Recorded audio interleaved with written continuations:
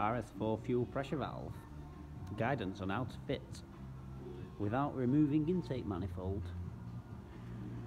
So basically, if you want to fit one of these little puppies, which is usually needed for if you go in stage 2 plus on a tfsi engine, or whatever reason you want to fit one to up fuel pressure, there is a knack to fitting one with the manifold still in place if you don't want to remove all of that. Just thought I'd share it with you while we're pissing about. Basically, you want fuel pump off, divert valve off first of all. So PCV pipe, fuel pump, 17mm here, which is the feed to the fuel rail. You get the little rubber pipe off at either end, the fuel pump or this pipe. Fuel pump out the way, get this loosely out the way, the back pipe. Move this roughly out the way. Divert valves off, giving you some access around here.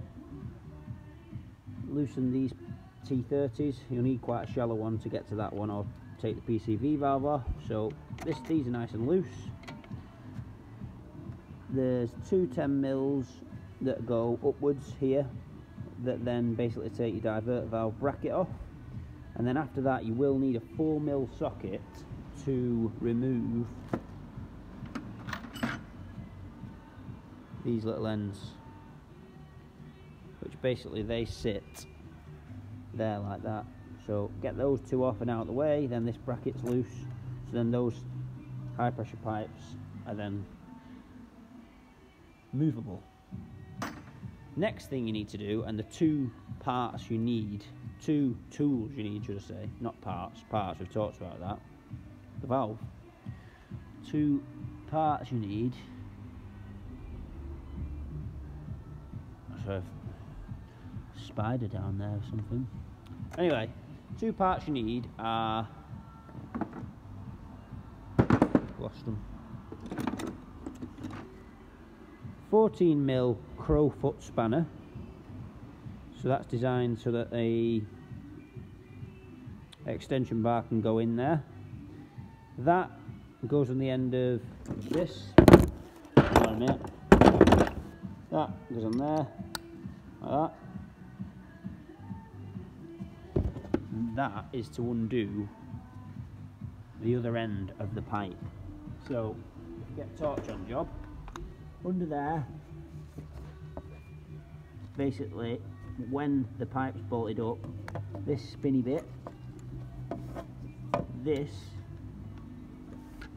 slides in there, hang on, that slides down onto there like that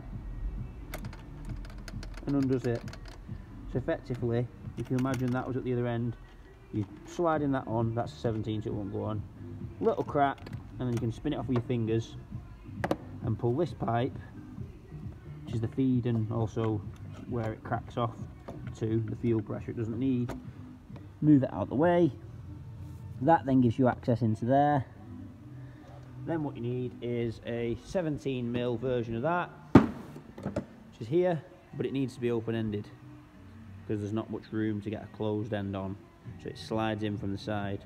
Same principle on a 3/8 extension, just a little nip, a little crack off with your 3/8 ratchet. They're not tight, and then you can spin it out with your fingers and put it all back the same way you've took it off.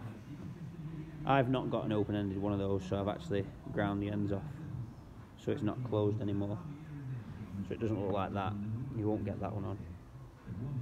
Put it all back in reverse process. These don't need to be that tight, just a little nip on them, don't want to over tighten them. Same for these high pressure bolts, they do not need to be mega tight. Cheers for watching. Might bring you another video at some point soon. Bye for now.